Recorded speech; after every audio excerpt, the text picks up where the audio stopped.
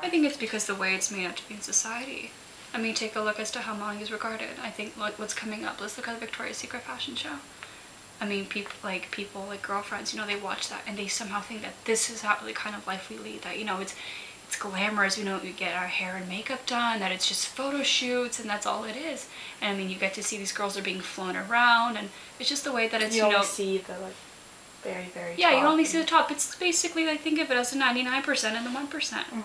Those girls are the 1%. They're the ones that have made it, and good for them, of course, that's great. But then there's the 99% of us, the ones that actually won't, and this is very negative, and no offense to some girls, will never ever make it there. Yeah. I think that's something that a lot of girls, I actually think, do need to realize.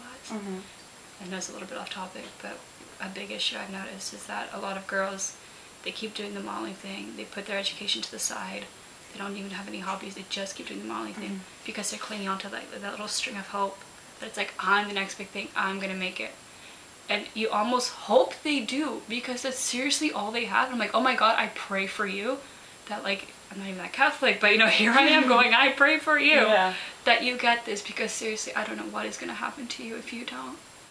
I don't know, there's something about modeling that I think it fills a psychological need for some people. I don't know if it's acceptance. I would say, yeah, it's definitely acceptance. For sure. I think especially, like, for example, how many models, actors, actresses have the sob story? You know, it's like, I was picked on. You know, people were mean to me. People called me names. I had that too. Yeah. So maybe in a sense, yeah, it does. You know, it's that little bit of acceptance there. It's like, you know, acceptance and vengeance, right? You're seeking vengeance. You're like, ha, look at me now. You made fun of me, but look what I can do. Look what has become of me. I'm not saying that personally, but I'm saying that's how I think a lot of people do think.